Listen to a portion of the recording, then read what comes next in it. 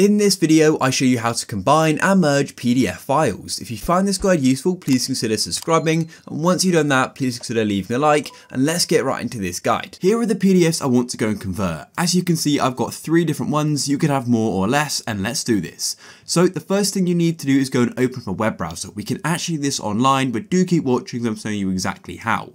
I'm personally going to use Google Chrome, but you can use any browser you would like, and then just come to a search engine. I'm using Google, but you could use any you'd like as well.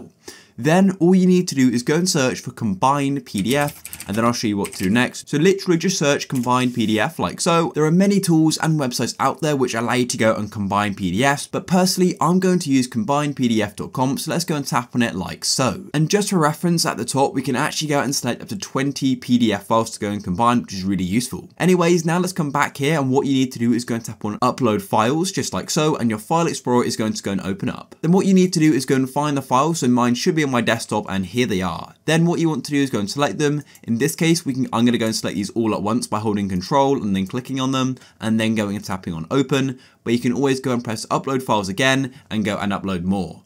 Now, as you can see, here are the files here. Now, what you need to do is make sure they're in the correct order which you want them to be.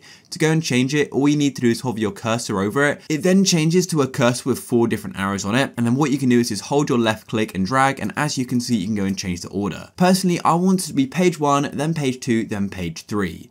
So once you've gone and got these in the correct order, then what you need to do is come to the bottom and go and press on combine like so. And it's going to go and take a moment, and it's going to combine them, and it's going to automatically download it. As you can see in the top right, this file called combined PDF is automatically downloaded for me, but you can always go and find your downloads in your file explorer in the downloads folder. As you can see, here is the file here, so let's go and double tap on it like so. And if I scroll down, we've now got page 1, page 2, page 3, and before these were just individual PDFs, and it's that easy.